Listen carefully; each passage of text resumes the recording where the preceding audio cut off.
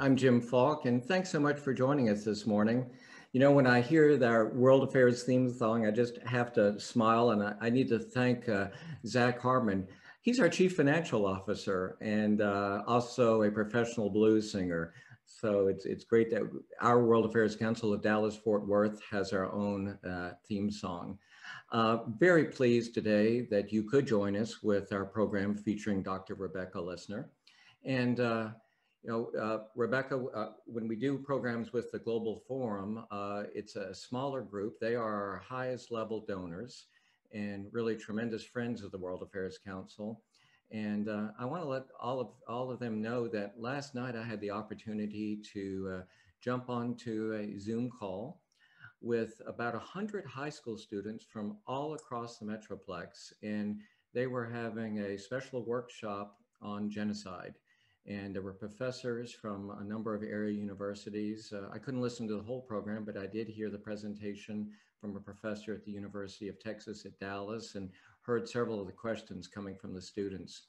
I mentioned this because I want all of you to know how important your support is and that you're making possible programs like this that are so important, especially when we are in this strange virtual environment. Speaking of that, I think I'm probably like you, quite cautiously optimistic that probably by next June or a little bit later, we'll really be back together in person. And we're all looking forward to that. Yesterday, I joined a call with Alana and Kate and some others on our staff talking about upcoming programs that we'll have for you, Global Forum members. And in fact, Alana just earlier this morning was talking to a chef at one of our favorite restaurants. And so we're going to be doing things from behind the scenes, exhibition tours, cooking programs, as well as some really engaging and important programs on global policy, public policy. So again, thanks for being with us. So over the past 4 years, the perception of US foreign policy, I think you would agree, has been based around the idea of the Trump administration's pillar of America first. And while in practice, this probably has not always been the case, perceptions certainly matter. Our guest today maintains that the way to effectively advance and meet today's geopolitical and technological challenges is through what she and her co-author, Mira Rapp-Hooper, describe as a grand strategy of openness. Rebecca Lissner's book, I had the opportunity to read it just a few weeks ago, and I really encourage you to take a look at this book, and you can purchase in Open World, How America Can Win the Contest for 21st Century Order by going to your local bookstore, or I hope you'll go to interabangbooks.com where you'll get a 10% discount. Let me just reach behind and look at the book, hold it, because you often see blurbs behind books on the back cover, but rarely do you see blurbs like this. Jim Mattis, mandatory reading. At a moment of unprecedented change and upheaval, Rapp-Hooper and Lissner provide fresh thinking and a clear guide for United States leadership in a renewed and open 21st century international order. Dr. Henry Kissinger, this work is a crucial contribution to the most important conversation of our time. So speaking of conversations, I'm going to be counting on all of you to send in your questions into the Q&A box. And knowing that you're Global Forum members, I know that you'll have a lot of really good questions. Let me also take this opportunity I do need to mention that when you purchase your copy of Open World through Interabang, be sure to type in the code dfwworld. And what a great time to purchase not just an Open World, but lots of books. And any book in your shopping cart, again, only online, will receive that 10% discount. Let me thank our sponsor of our Global Forum, and that's Billingsley Company. We're very grateful to Lucy and Henry for their support. And today's program sponsor is one of our new directors, Gary Wollins. Gary, thank you so much. And special thanks to our promotional partners, the Yale Alumni Club of Dallas and the Georgetown Alumni Club of Dallas-Fort Worth. We have lots of programs in store for you in 2021. To keep up with them, just go to dfwworld.org And if you've not yet subscribed to our YouTube channel, I hope you'll do that today by going to YouTube and type in DFW World. So let me just stress that Rebecca Lissner is speaking today in her private capacity and not as a representative of the Naval War College or the United States government. She's an assistant professor in the Strategic and Operational Research Department at the U.S. Naval War College. She received her BA from Harvard and her MA and doctorate from Georgetown University. She has been a research fellow at the University of Pennsylvania's Perry Worldhouse, also a Stanton Nuclear Security Fellow, and has been a fellow at the Council on Foreign Relations, not just once, but twice, working with someone that all of you have heard before, and that's James Lindsay. And she's also a fellow with Yale University's International Security Studies Department. So Rebecca, great to have you with us. Thanks so much for taking time. Well, Jim, thank you so much for having me. Thank you for that incredibly generous introduction and plug for the book. And also thanks to everyone who's here today for all of the support that you do for this really terrific programming. I'm a great admirer of the organization and really delighted to be with all of you and looking forward to this conversation. Well, thank you. Thank you. And before we really talk about your book, in doing some research, and I have to thank our interns for providing a little briefing for me as well, I saw that you wrote an article back in 2016 before President Trump was inaugurated. And the title was An Easy Way to Avoid Foreign Policy Mishaps. I'm not asking you to comment on what you might know really about today's transition, but why are transitions so key, pivotal?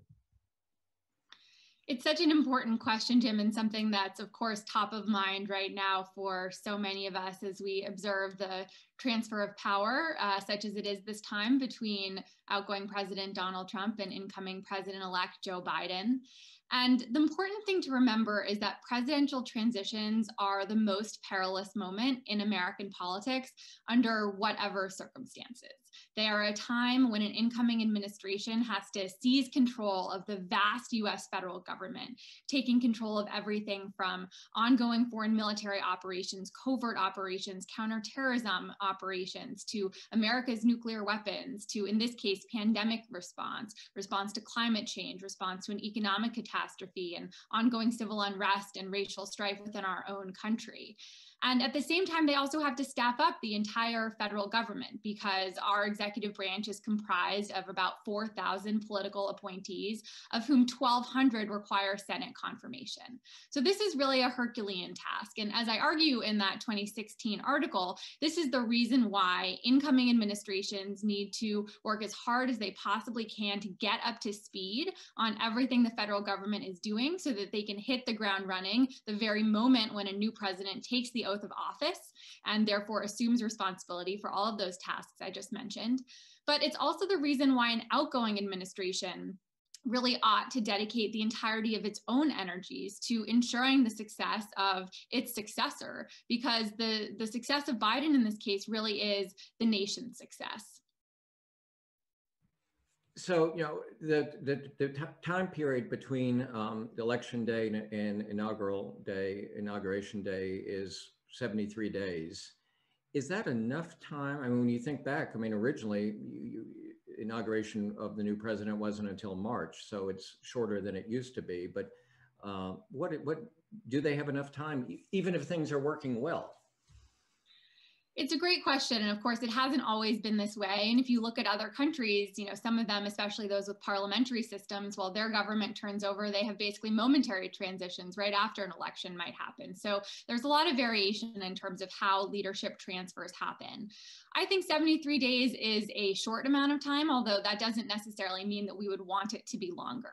What it does mean is that every moment counts. And frankly, that's why the Trump administration's refusal to ascertain the transition for several weeks after Joe Biden had clearly won the election was a mistake. It set back this transition in this case in a way that I think the Biden administration will be working to recover from the entire time.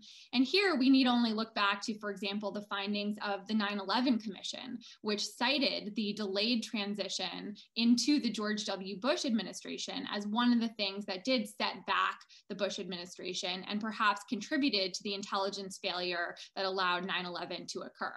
Now, that's not the only example of information that might not have been effectively transmitted during a transition period. There are others as well. When the presidency transitioned from Jimmy Carter to Ronald Reagan, the knowledge that Israel intended to strike the Osirak nuclear reactor in Iraq was actually lost in the transition, and it therefore took the Reagan administration by surprise.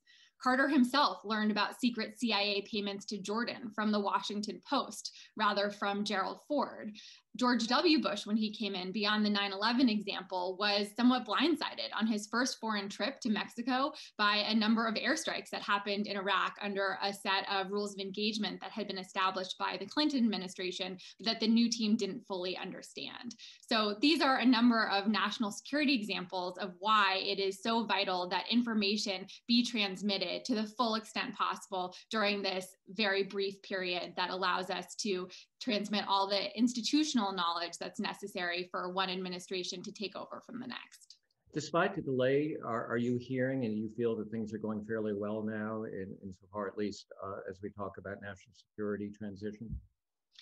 Certainly, it seems to be going better than it was before, but there continue to be troubling reports that certain forms of access, including the national security space, like at the Department of Defense, are being denied. The way that it tends to work is that a transition team designates what are called agency review teams. They are experts who typically have deep subject matter expertise and expertise in the different departments and agencies, who basically serve as landing teams. They go into these agencies, they try to understand what's been done, what's been tried, what's failed, what's ongoing right now, who knows what, who are the key people that might need to stay on into a new administration. And what's happening now, according to press reports, is that in some cases, the Trump team is not offering full access to those agency review teams that are representing the Biden-Harris team.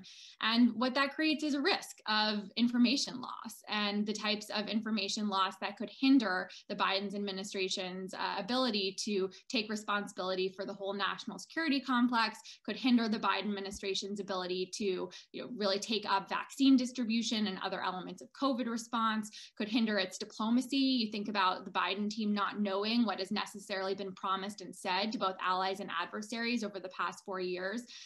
So I don't think that the level of cooperation is up to the standard that it must be, but the fact that, for example, President-elect Biden and Vice President-elect Harris are now receiving the president's daily brief, the complement of intelligence that's delivered to the president and his senior-most advisors every morning, that type of thing is certainly a step in the right direction. So one of our members, Jan de Mulder, asked, given the current messy transition, many are advocating, we touched on this, but he asked it this way, many advocate we should drastically shorten the transition period. Could it be done? What if it were 2 weeks? And who would make the decision to do that? I should know, but I don't know what was required to shorten it from March to January 20th. So I believe it's a matter of legislation, and I don't think that it should be dramatically shortened because, again, the scale of the task is just so vast. I mean, again, thinking just about the personnel side of it, the incoming Biden team has to fill 4,000 slots. And any of you who've tried to hire people in your own businesses and organizations know how hard it is to vet candidates, to identify the right person for the right slot. And so that's a really massive task. And I think only 2 weeks would be not nearly enough time. I mean, you think about the Department of Defense alone, it's the nation's largest employer, and by many accounts, the world's most complex organization. So if you think about, a company like Walmart or Exxon, simply, firing one CEO and bringing in a new team 1 or 2 weeks later, I mean, that's not nearly enough time for the types of handover that you would want in order to build a strong executive team to ensure the transmission of information. So no, I don't think that it should be shorter. Now, I do think that there is a question about whether the norms surrounding presidential transitions should be institutionalized further. There has been substantial progress over the past several decades, and especially over the past decade, in turning a lot of these informal expectations about the types of services an outgoing administration would provide to an incoming administration from norms into laws. There was a major reform to the Presidential Transition Act that happened in 2011 that codified many of the ways in which the federal government is now legally required to support an incoming administration during this crucial transition period. But what I think we're seeing right now, as with so many things during the Trump years, is that laws only go so far, and the intent and the will to fulfill the spirit of the law and not just the letter of the law matters a great deal. And so that's where I think the continued hindered access, hindered information sharing, hindered cooperation, the attempt to lock in policy priorities on the way out. I mean, these are all things that are technically allowed under the law, but often have been normatively prohibited. And I think perhaps Congress should look at further institutionalizing some of these expectations for what a cooperative transition of power ought to look like.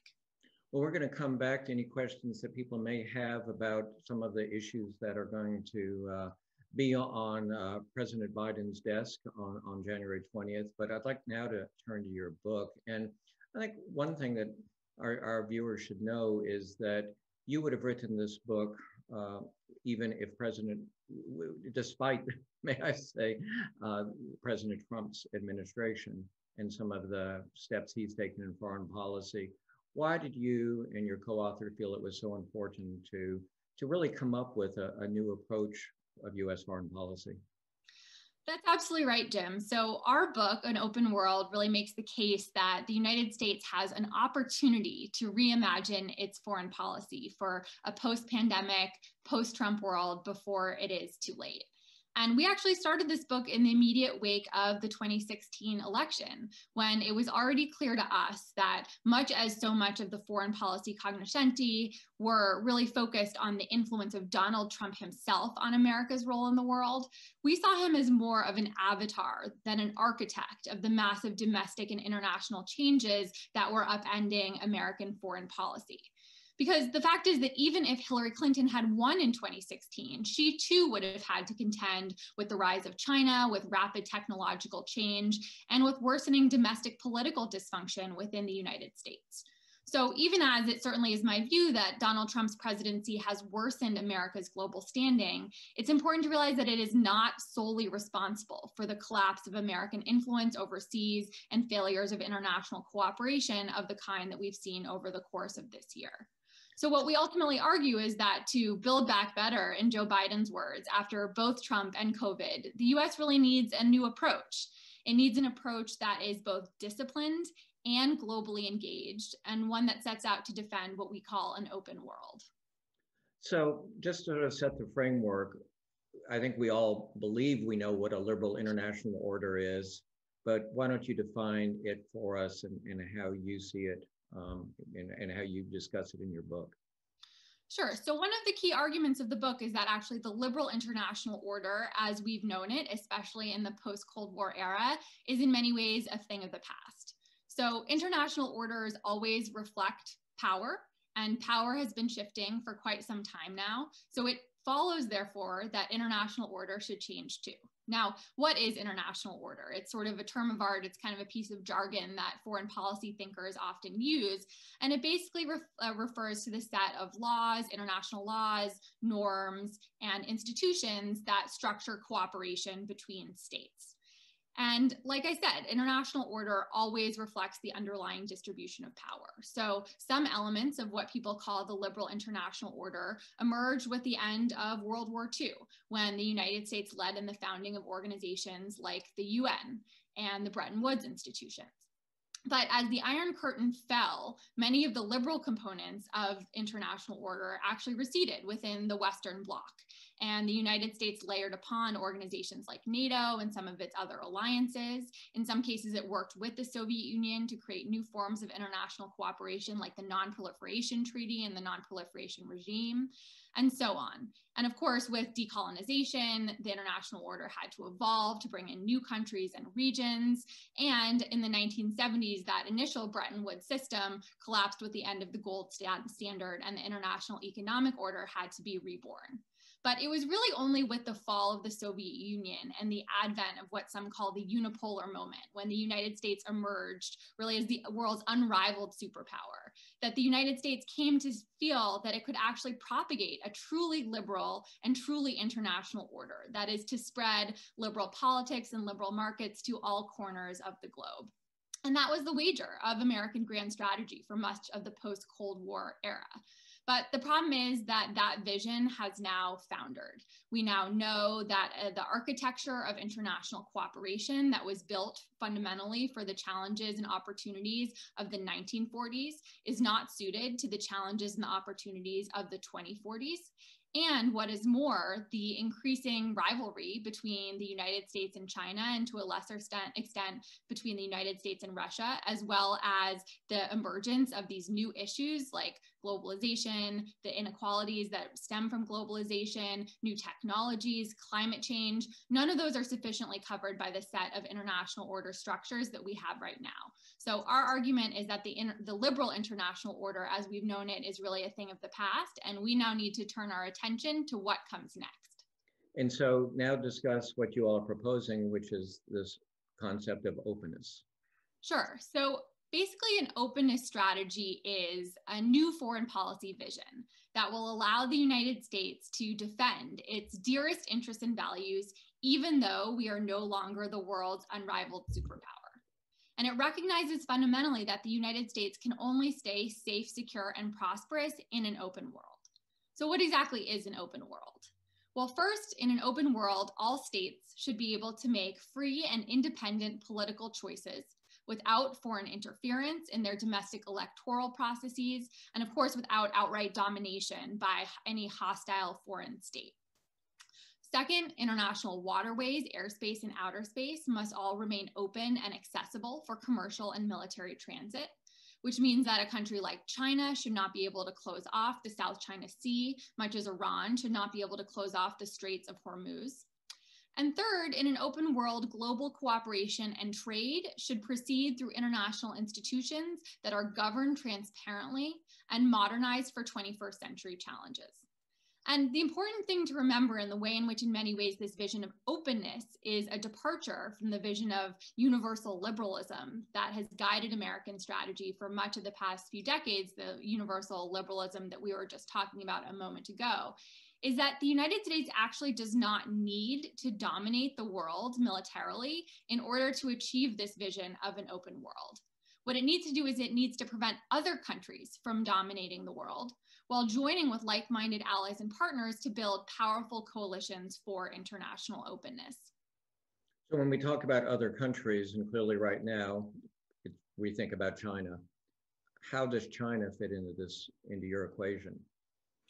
So China, in many ways, is the reason why the United States' role in the world and international position has fundamentally changed.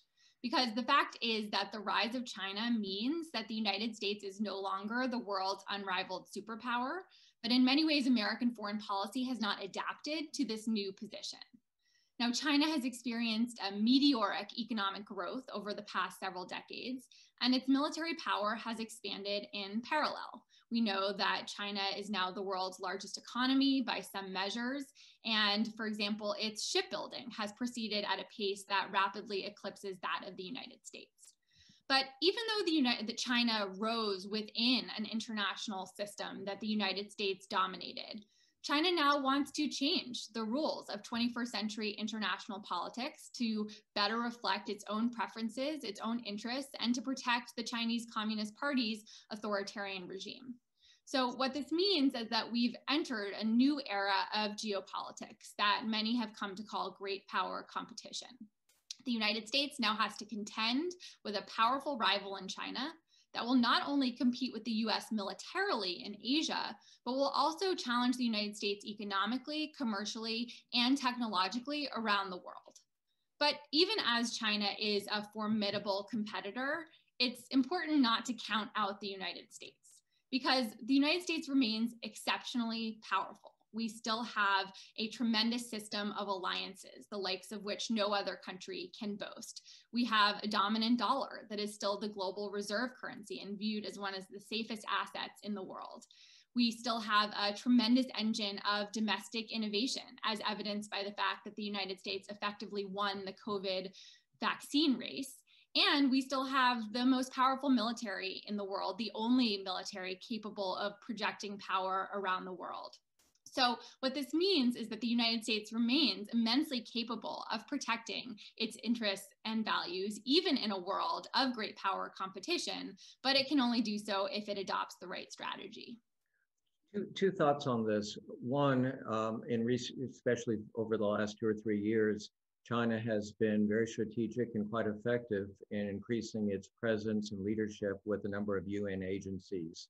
And it doesn't seem like they'd be willing to give that up. Secondly, and I'm not trying to put you on the spot if you don't have all these figures in your head, but I just was reading either in your book or one of the articles that you were quoted in about the strength and growth of China's Navy as well as its Coast Guard, which I was not aware of what it was doing with its specifically the Coast Guard. Sure, those are both really important points and phenomena to point out. And here I would say, look, for all the reasons that I just said, China has become a much more powerful nation. It is surely a great power, even if it's perhaps not yet a superpower, quite on par with the United States. And what that means is that China is going to enjoy more influence over global politics. And the United States, in many ways, needs to accept that reality.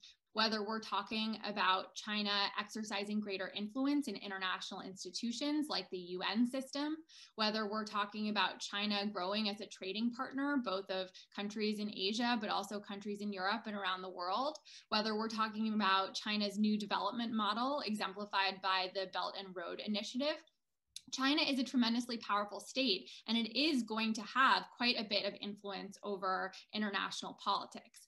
And the United States really needs to find a way to live alongside a more powerful China. But what our strategy tries to do is draw a bright line between those expressions of Chinese influence that are really a natural outgrowth of greater Chinese power and those types of Chinese behaviors that actually might represent bids for dominance. And when we're thinking about the warning flags for Chinese dominance and the way that it might be expressed, we could think about that in sort of traditional territorial terms. China might decide to use military force to conquer another state. It might try to use military force in order to fully annex Taiwan, for example. But it may also exert dominance in subtler 21st century terms, such as the use of 5G digital infrastructure to effectively coerce or undermine the political independence of other states, or the use of development lending and predatory lending as a way to undermine the political independence of recipient nations. So the task here is not to tit for tat pushback in a sort of zero-sum sense on every incremental expression of Chinese influence, wherever it might arise, but rather to identify those forms of Chinese foreign policy behavior that truly do threaten American interests and values, and to develop clever strategies to push back against those. You know, one of the points that you raised is, you know, it seems to me that there has to be a new thinking, and organizations are going to have to be involved in this are the State Department, US State Department, and the UN. And neither one of these organizations have been very receptive for a very long time, if ever, to change. Jim, it is such an important point. And of course, one of those organizations is within the United States and the other one is without, but of course the US has quite a bit of influence in the UN as well. So let me address both. There is no question that if the United States is to effectively compete with China and really effectively realize its own power and influence over the future of international order, we need to revitalize the US State Department. One of the great errors of American foreign policy in the post-Cold War era has been an over-reliance on the use of military force as a leading instrument of American foreign policy. But the fact is, as we look forward, as we anticipate a world in which there's a growing consensus that military interventions, especially to change the regimes in foreign states, are not a good use of American lives and money, as we seek to engage in a long-term competition with China that will actually not be primarily military in nature, but will unfold in the economic domain, commercially, technologically, and in some ways ideologically, this is a competition and this is a geopolitical landscape for which we need vigorous diplomacy. And then you layer on top of that these set of transnational challenges, those that are so much on display right now as we live through the COVID pandemic, But as we anticipate recovering from COVID, as we anticipate the possibility of future pandemics, as we think about the existential threat posed by climate change, these are a set of challenges that are fundamentally political and diplomatic in nature. They entail mustering international cooperation among states that might not agree on much, but need to agree, for example, on the survival of our planet. And that is absolutely a role for the US State Department. So one of the key recommendations of the book is that the now Biden administration, incoming Biden administration, needs to invest in revitalizing the State Department and really empowering it to be the leading instrument of American foreign policy in a way that it hasn't to date. Now, one of the tasks— Let me ask you, have you read the report that came out of Harvard that Mark Grossman and Nick Burns worked on? And what are your thoughts about it if you've seen it? I've seen it. I haven't had the chance to read it in depth right now, but there's there's a considerable amount of innovative thinking that is coming out, both of that report, the types of writing that Ambassador Bill Burns has done. There's a recent CFR report that came out recently about how to revitalize the State Department. There are a lot of really venerable thinkers who've spent a tremendous amount of time at Foggy Bottom, who've really gotten into the weeds and thinking about how everything from the decision-making process within the department to the way in which its various bureaus are organized, to the way that it recruits and retains personnel. All of these things are in desperate need of an overhaul. And so there's a lot of intellectual ferment right now in terms of shaping what that might look like. And it will be fascinating to see how the incoming Biden administration takes those proposals for State Department reform and how, under Secretary of State designate Tony Blinken, those ideas are put into practice.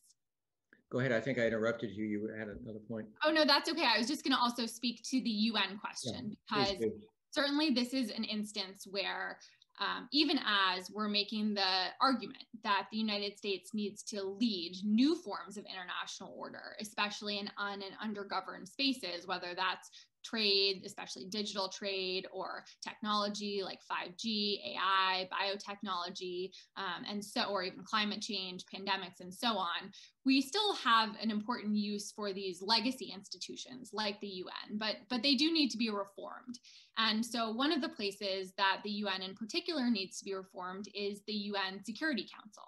And it makes perfect sense when you think about it. This is a body of states that was assembled of the victors of World War II, a war that was over more than 70 years ago. And its composition simply no longer reflects the global distribution of power. And so it stands to reason that countries like India, which is likely to be one of the world's 3 largest economies by 2050, deserves a seat on the UN Security Council. I think you could also make a case for Japan and Germany. So this is just one of the places where these legacy institutions need to endure. They still serve important purposes, but precisely as you said, Jim, they really need to reform if they are to be effective in the 21st century. And I hate to point out our age difference, but I've been hearing that argument about reforming the Security Council, I think, ever since I was a graduate student at the University of Virginia. It's absolutely a fair point. It is something that has a long history in terms of its advocacy. And I'll be frank, I don't think that it's extraordinarily likely. And the reason why it's not likely is that countries like China and Russia don't have an interest in adding more democracies like India or Japan or Germany, all of whom are either allies or partners of the United States, to the UN Security Council. And because it operates by consensus, that basically means that they have veto authority over the inclusion of those new states. Now, that doesn't mean that the US shouldn't push for their inclusion, though, because part of what the United States needs to do is frame the choice for other countries. The choice between living within a world and an international order that is led by the United States and one that is led or even dominated by China. And here, India is a really interesting example because, as we argue in the book, India is really a hinge state.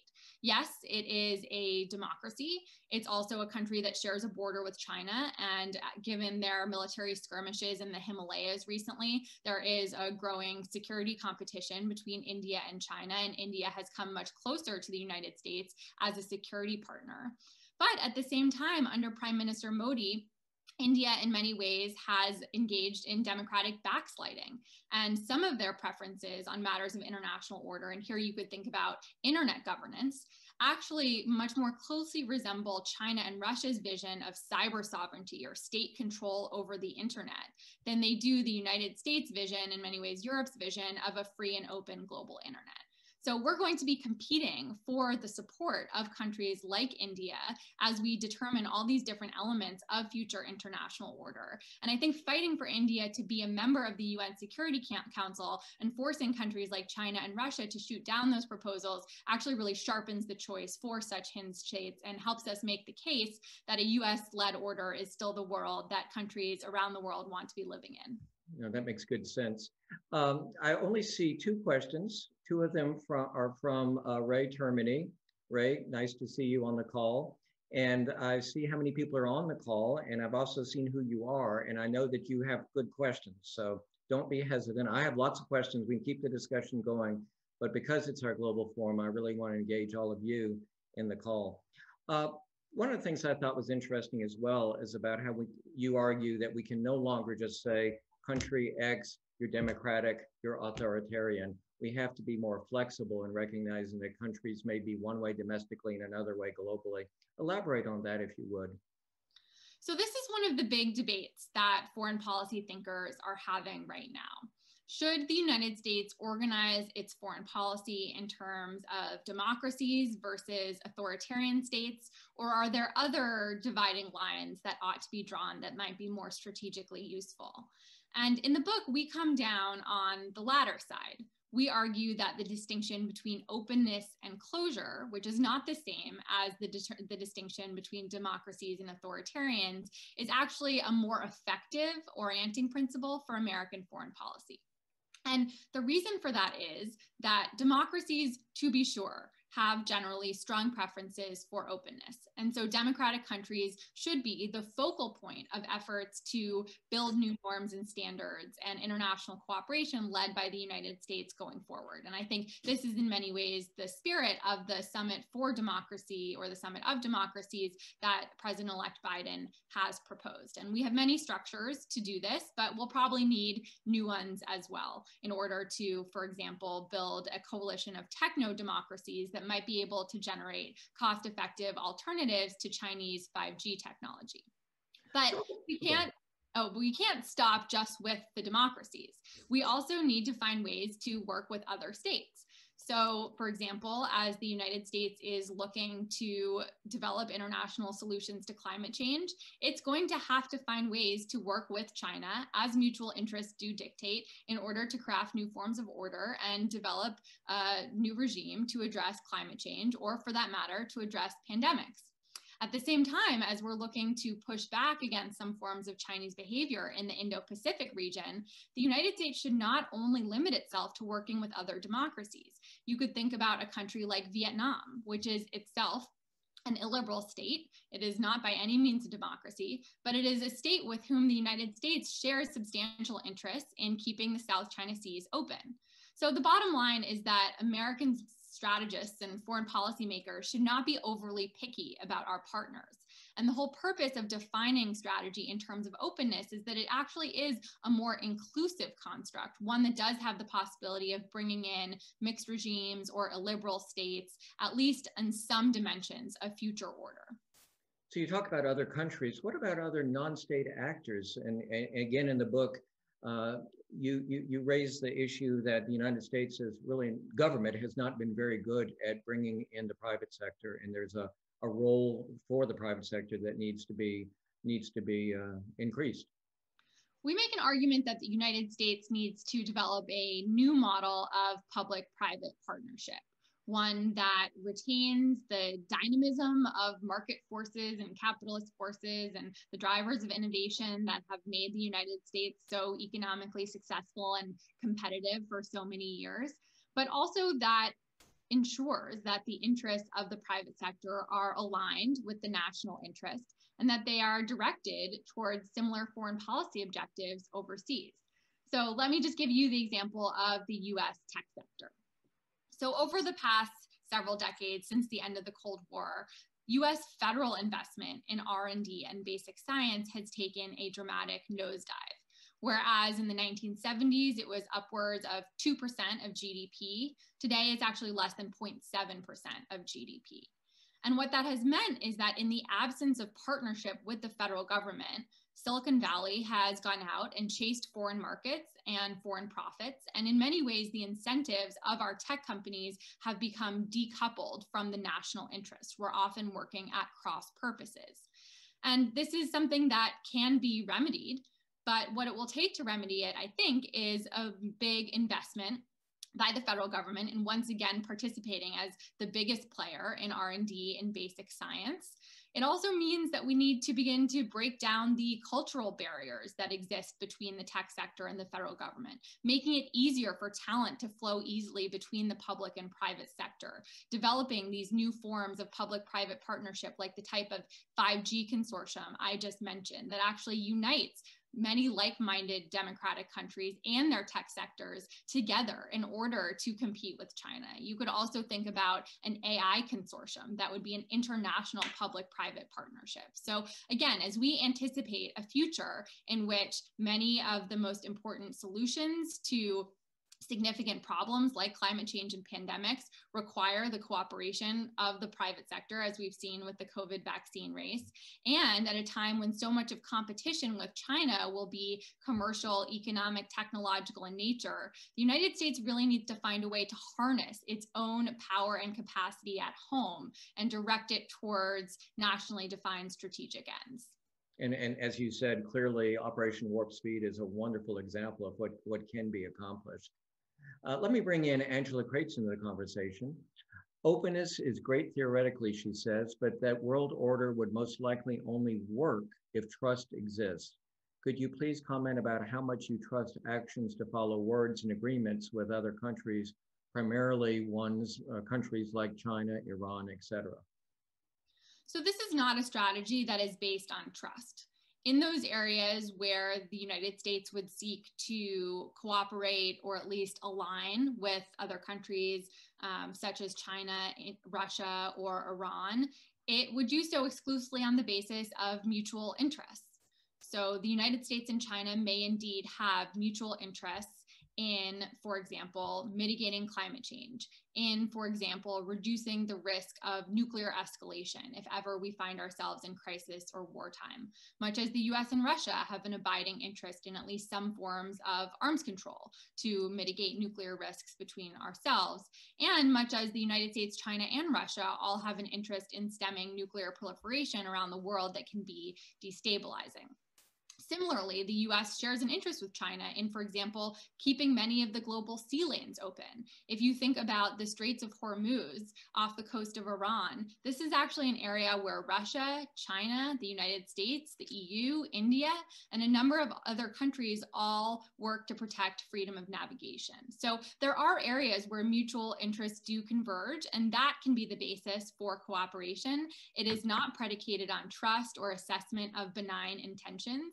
And in fact, much of this strategy is actually designed to be a hedge against the likelihood that China does not have good intentions, that it may seek to dominate parts of the world, whether territorially or technologically. And that's why we need to craft coalitions that keep the balance of power in favor of openness. Ray Termini, you've been very patient. I just checked. You haven't texted me to say when I'm going to ask your question, so here we go. How should the U.S. re-engage with Iran? What should a new agreement with Iran include that was not included in the JCPOA? And I guess the question is what do you expect President Biden to do on this issue? Well, it seems fairly clear that President-elect Biden is interested in re-entering the JCPOA. So long as Iran returns to compliance itself with the original dictates of the agreement. But of course, that JCPOA is not going to be enough. Even taken on its own terms, it always included a number of sunset provisions.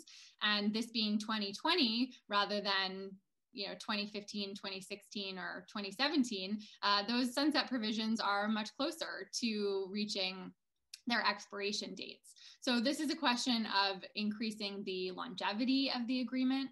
It's a question of increasing the scope of the agreement to ensure that the United States retains verifiable means of ensuring that Iranian breakout time returns to something on the order of 1 year rather than just a few months as it is today.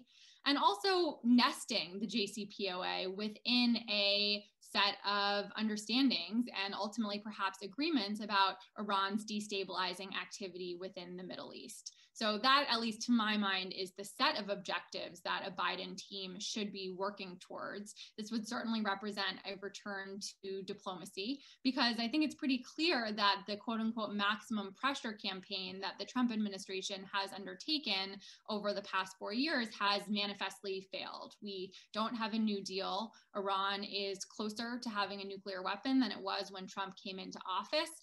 There are no live diplomatic channels that we're aware of that are pushing towards a new or better agreement. So it's time to go back to a formula that served us well, and one that actually aligns with the preference, again, for diplomacy over the threat or use of military force as the means of advancing American interests cooperatively with allies and partners internationally. I want to bring into the conversation Steve Gardner from Baylor University. And he says it's certainly true that the U.S. should try to cooperate with non-democratic countries on issues of mutual concern. But are you saying that we give no advantage to our interactions with other democracies? No, that isn't the argument. The argument is that, as I said before, democratic states are most likely partners in defending openness, because democratic countries tend to be open societies. They tend to favor open economies, open information spaces. And for all of those reasons, I would expect that democracies really to be the foundational core of any coalitions for openness going forward. So democracies are vital. And of course, that is where we should start, especially as we think about creating new forms of governance having to do with digital trade or having to do with norms around the use of artificial intelligence and so on. But like I said before, we don't want to be overly picky about our partners. And that's why it's important to retain an intellectual and a strategic construct that allows for the possibility of working alongside mixed regimes and illiberal states as mutual interests may dictate. In the book, you have paragraphs, chapters concerning how different countries would view your strategic concept of openness. We don't have time to go through all of those, and that's a reason for people to get your book and read it soon. But let's talk about Russia. Where do they fit in? Because their strategy is very different than China's, and certainly our response needs to be different. Absolutely. So if you zoom out and you think about the whole sort of global picture that we're painting in this book, it is a picture of a global battle in many ways that is underway between forces of openness and forces of closure. So to get to the original part of your argument, in essence, that battle has pitted democratic allies like Germany and Japan, who are trying to keep the world open, especially as the United States has retreated from its historic position as a defender of openness, against authoritarian powers like Russia and China, which have in many ways become closer to each other and increasingly have been cooperating for closure. And then, of course, there are these countries like India that are in many ways hinge states that don't neatly fall in either camp. So Russia has been part of this team that has been advancing a vision of international politics that is more closed in nature, and that has been doing that increasingly in concert with China as their cooperation deepens across a number of dimensions. Now, that manifests in a number of different ways. Clearly, Russia is interested in closing off a sphere of influence in its own near abroad. That was the motivation behind its actions in Ukraine, for example. This is something that the United States ought to oppose. It is something that Russia cannot achieve on the same scale that China can. Certainly, Russia cannot close off broad swaths of Eurasia by itself. It simply doesn't have the power to do so. But it has shown itself to be a pernicious actor that can undermine or spoil the European security order. And this is a challenge that the United States certainly has to respond to.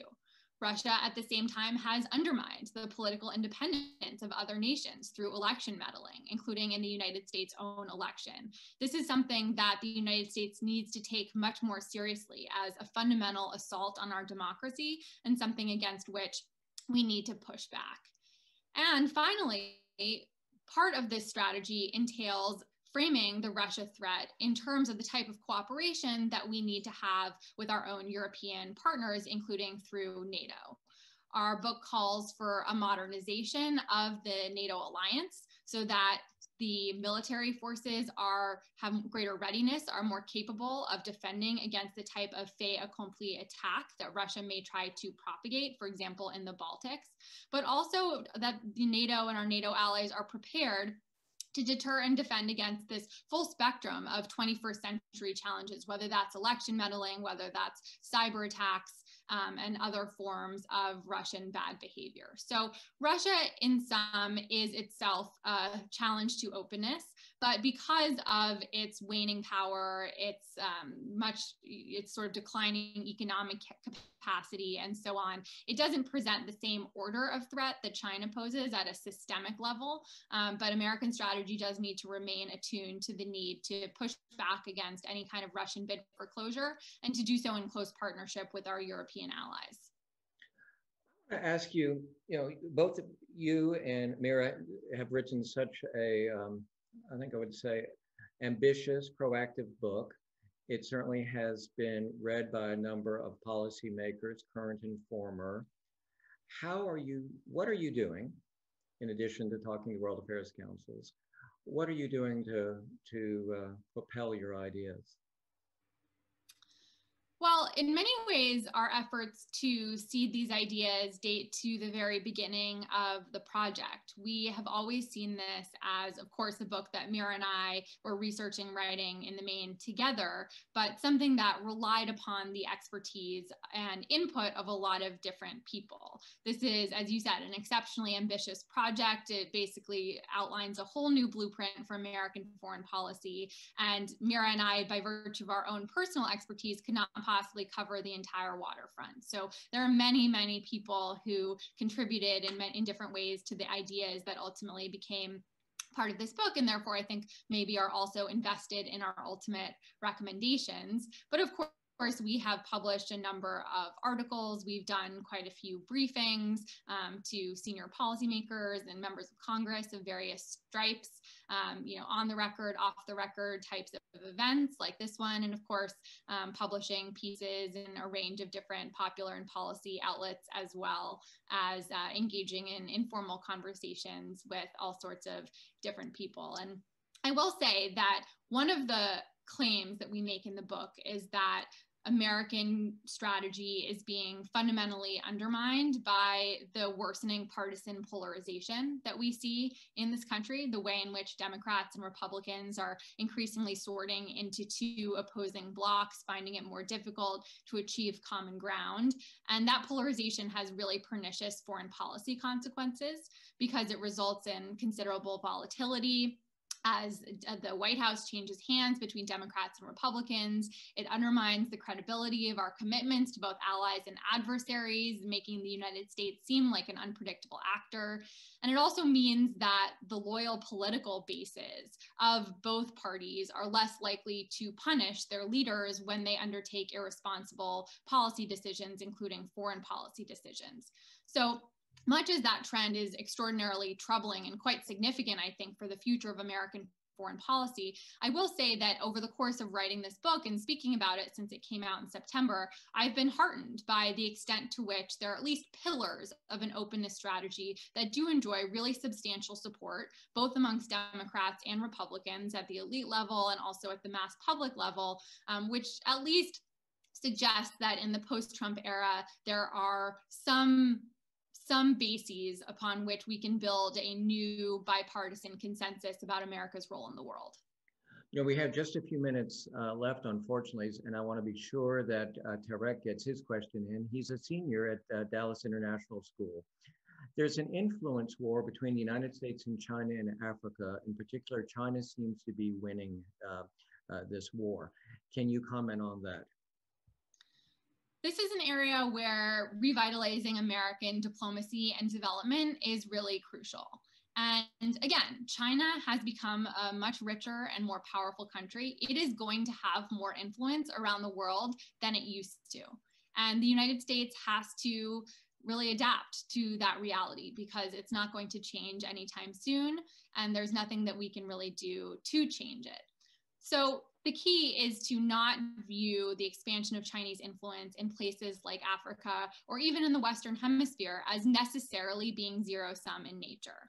But what we do need to do is we need to provide competitive alternatives, especially to Chinese development investment and infrastructure investment, because we don't want countries in Africa to have to accept Chinese loans and Chinese projects with whatever terms they might come with simply by default for lack of any better alternatives. Rather, the goal of an openness strategy is to create market diversity. Those countries should have options. If they choose China, they choose China, but they should also have transparent, good governance, more Western style development options when deciding to build up infrastructure as well. So improving infrastructure in developing nations, I think, is a shared priority that many different countries have, and it'll be good in developing the markets there, which benefits America and Americans. And sometimes those projects will come at the hands of Chinese investment. But the really important thing, I think, is just to make sure that those bidding processes, those development projects, are competitively assigned. And that would be the goal of an openness strategy. So I do want to, because I think this is really a certainly timely question. And again, it's from Ray. Do you regard the U.S. role in brokering the Abraham Accords as a step in the right direction? And news just broke about an hour or two ago that Morocco now is will be one of the signatories to this. It does seem to be a step in the right direction. Certainly, there is a fascinating strategic realignment that is happening in the Middle East right now. I think American policy has something to do with it, but I also think the growing threat posed by Iran has quite a bit to do with it, as well as the sort of long-term dysfunction, I think, that has beset the Palestinians as a political actor. So I would expect to see a Biden administration try to build upon that success, while also, I think, holding Israel much more to account than it has been over the Trump years, and frankly, also holding some of our Arab partners more to account than has been the case recently, especially on matters of human rights, the war in Yemen, and so on. So I think that this is certainly the basis for future progress, but I would expect to see American support for some of the participant nations to be a bit more conditional, or at least conditioned, than it has been recently. I have to smile because we have two Tareqs among our membership, and I didn't see the last name. And Tareq is not at the Dallas International School. This is a man that's even a little bit older than I am, a wonderful American of Algerian heritage. So Tareq, great to have you on the call as well. So we have just another minute, and in your private capacity, what would you like to see the Biden administration, President Biden, do announcements in those that on January 21st? I remember well what President Trump did on January 21st. He withdrew from TPP. What would you like to see President Biden do? Will he? What will be his first 2 or 3 steps that you'd like to see? Well, I think it's quite clear that the #1 priority of a Biden administration has to be COVID response, both in terms of the vaccine distribution, which is now a good problem to have, but quite substantial, but also dealing with the economic recovery. So I think it's pretty clear that that is priority #1. But I also think it's exemplary of a type of approach to American foreign policy that we are likely to see in a Biden administration. We have historically thought of domestic and foreign policy as proceeding sort of in parallel and in somewhat different universes.